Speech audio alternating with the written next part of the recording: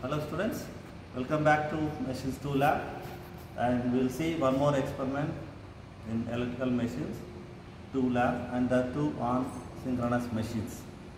So we know that synchronous machines are classified as two types. One is synchronous generator, that is alternator, and the other one is synchronous motor.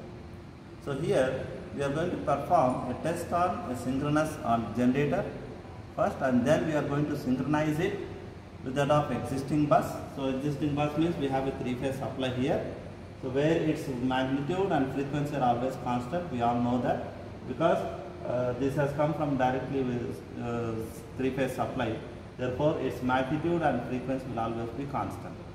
So we are going to synchronize one alternator with that of the existing bus. This is one important objective of this experiment. Another objective is, so we are going to explain, or we are going to show that how the synchronization is done with the help of different methods. We know there are different methods for synchronization of an alternator, like lamp dark method, synchronoscope method, one bright and two lamps dark method, like that. But in this particular experiment, we will show you, or we will demonstrate you, the lamp dark method and synchronoscope method. So where you can see here, this is the synchronizing panel. We call this particular panel as what? Synchronizing panel, in which we are going to take lamps as shown here, and corresponding to this you are going to have voltage measurement from alternator side, and voltage measurement from supply side, that is bus bar side, and frequency of incoming machine. We will take here the machine which we are going to synchronize with that of the bus. We call it as incoming machine. So incoming machine voltage reading and frequency measurement is done here with the help of this frequency meter, and the supply side, that is bus bar side voltage and frequency, you can observe these two will always be constant.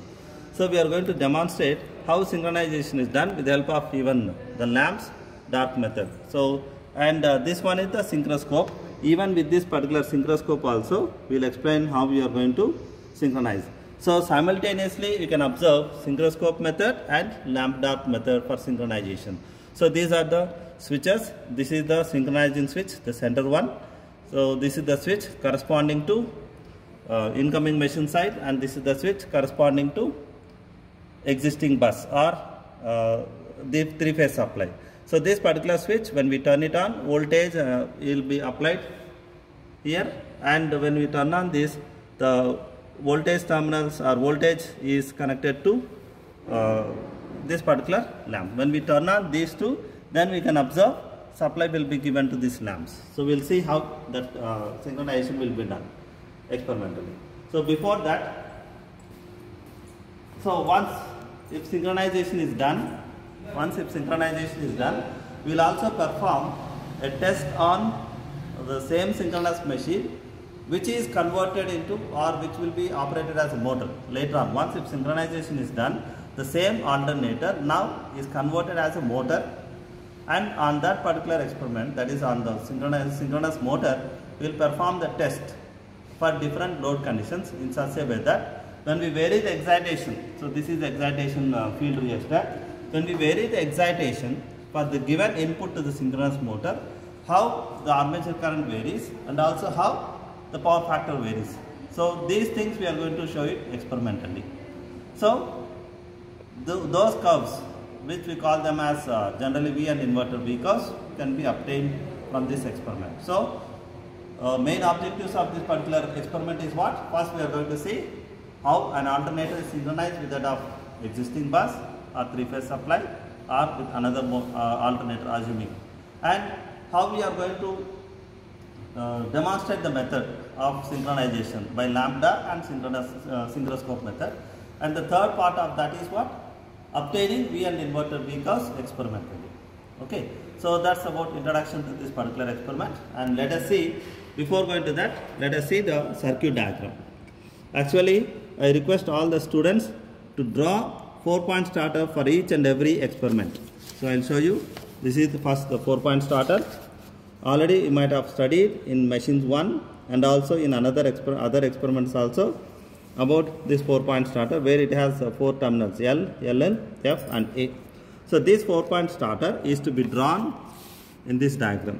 So lack of space, we have shown only a box, but each and every student has to draw 4-point starter also in the observation. So if you observe, there are 3 different circuits. One is prime mover circuit, excitation circuit, and alternator circuit. So since when we operate any alternator, so definitely we need to have a prime mover. In this particular experiment, we are going to take DC shunt motor as a prime mover. So this is what DC motor connections, and same as we have done in the previous case, but I will just review it once again. From plus terminals, you are going to connect it to L. LL is connected to negative, and field terminal F from the 4-point starter is connected to one fixed terminal of rheostat, and variable terminal of that rheostat is connected to Z, and ZZ is connected to negative. Similarly, armature terminal of 4-point starter is connected to armature terminal of DC motor, and at the same time, that is from the same point itself, it is connected to ammeter, DC ammeter, and AA is connected to negative. So initially this is operated as a motor, and later on this machine will be converted to a motor, or will be generating power. That means it will be converted to generator. Hence we are going to take a resistive load here, and a voltmeter and ammeter are fixed here with the polarities as shown. So that's about what prime mover circuit connections. Coming to excitation circuit for the alternator.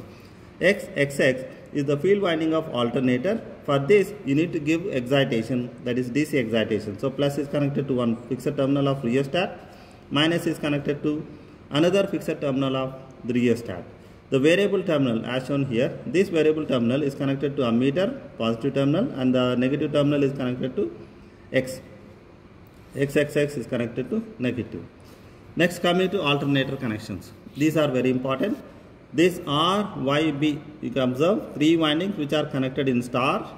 So they are the 3 windings in the alternator, and this dotted line will show you coupling between the 2 machines, that is the DC motor and alternator. So prime mover is coupled with that of alternator. So you will be getting rotating action for this alternator with the help of prime mover, that is DC motor in this case. So now from R terminal you can see one connection is given to the ammeter common terminal, and another connection is given to voltmeter common. Here no need of giving voltmeter externally, because in the synchronizing panel itself, as I have shown earlier, voltmeter is already given. So no need of giving this voltmeter connection. So from ammeter other end, it is connected to M, and L is connected to lamps. So we can see here, this is the synchronizing switch actually. So we call it as synchronizing switch. For this synchronizing switch, you are going to have input side and the other end, 2 sides of this switch.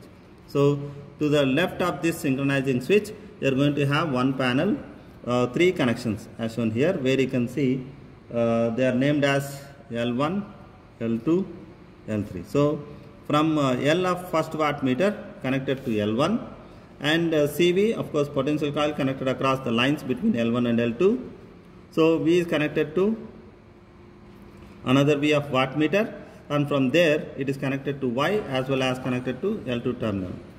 Similarly, from the B phase you can observe it is connected to M, and L is connected to L3. Again in this case CV is connected to connected across the lines B and Y. This is B and this is Y, this one is R. Potential coil always must be connected across the supply, and current coil must be connected in series with the lamps. You have to remember this one. Now for this lamps, other side you can observe 3-phase supply is given, where a voltmeter is connected here. So this voltmeter is shown in the panel, the synchronizing panel itself. So this is about the connections or circuit diagram explanation. And before going to note down the ratings of these ammeters, voltmeters and wattmeters, we will see the panel nameplate details. Nameplate details of both the machines. Here we are going to have 2 machines. One is shunt motor, which is acting as a prime mover, and alternator, which we call it as incoming machine initially. So shunt motor ratings same as shown here, 5 HP, 19 amps, 220 volts, and RPM is 1500. No need of RA and RSH in this particular experiment. Coming to alternator, The kVA rating of alternator is 3 kVA, amps rating 4.2 and volts 415, RPM 1500. Means the synchronous alternator should be run at 1500 initially. And apart from this, one more parameter is missing, that is excitation. So you can observe the excitation is shown here. See, this is the rated speed as shown in that details. And excitation voltage, you can observe, it is 220 volts. That means DC voltage we need to provide, and you can observe the ampere rating, that is excitation field current rating is 1.4 amperes. So the field current should not cross this one. So this we need to be very careful. And of course frequency is given here, that is 50 Hz. Of course it's a 3-phase machine. So kilowatt rating is 3, volts rating 415 and ampere rating 420. Okay. So once if you know the nameplate details, then we'll come for rating of different meters as shown here. Here DC motor side, since we are loading this DC machine definitely, and its current rating is maximum current rating is 19 amperes, therefore the range of this ammeter should be 0 to 20 amperes, and type of meter should be, of course since it is DC we need to go for moving coil. Here also the range of voltmeter is 0 to 300 and MC, because 220 volts maximum we are going to get it. Now coming to the field excitation circuit, just now I have shown maximum field excitation that can be given is what? 1.4, hence its rating should be 0 to 2 amps. Again type of meter is MC because excitation is DC.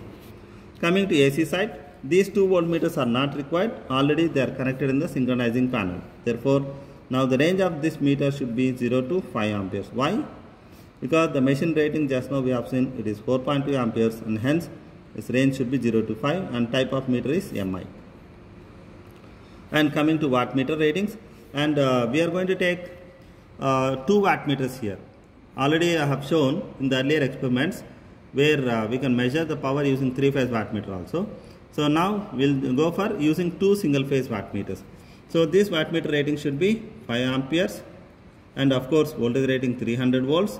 And since we are loading this alternator indirectly, that means load on the DC motor acting as an indirect load for the alternator, so it is operated under load conditions, hence you need to go for type of meter is UPF wattmeter.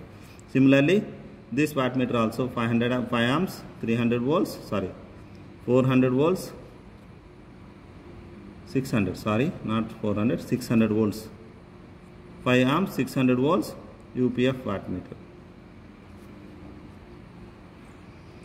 So that's how you have to decide. If you want to go for range, of course if you are fixing a voltmeter, no need, you can go for again 600 volts MI, and here also 600 volts, 0 to 600 volts MI. And of course fuse rating should be 5 amperes, here also 5 amperes. I hope you understand. Here fuse rating should be not more than 2 amperes. Here also not more than 20 amperes. So that is how to decide the nameplate, that is the ratings of voltmeters, ammeters and wattmeters. Okay students, just now we have seen introduction to this particular experiment, and then circuit diagram connections, all we have seen. Now I will show you how to give the connections. First let us start from DC motor side, prime mover side. You can see here from plus terminal it should be connected to N as shown in the diagram.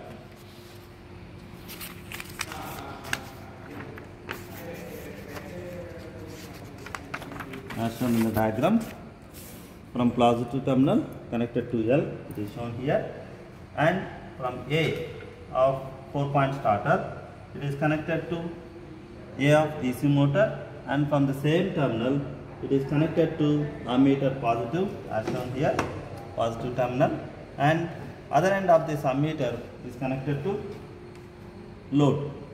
So that is 20 amperes in general. Now, and across this load voltmeter is to be connected as shown here. So you can see here across this load voltmeter positive terminal and voltmeter 300 terminal is connected to negative. So the negative of the load is connected here.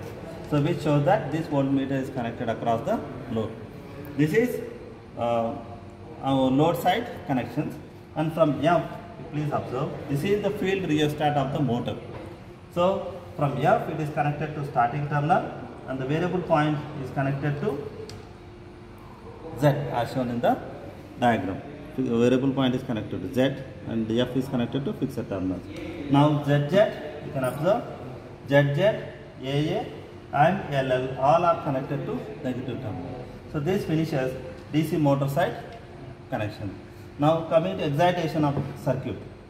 Plus terminal, from DC excitation plus terminal, it is connected to one fixed terminal of the rheostat as shown here, and another fixed terminal is connected to negative. You can see here another fixed terminal, and variable terminal is connected as shown here, and it is connected to ammeter positive, and ammeter other end is connected to X, that is field winding X terminal, and XX is connected to negative terminal.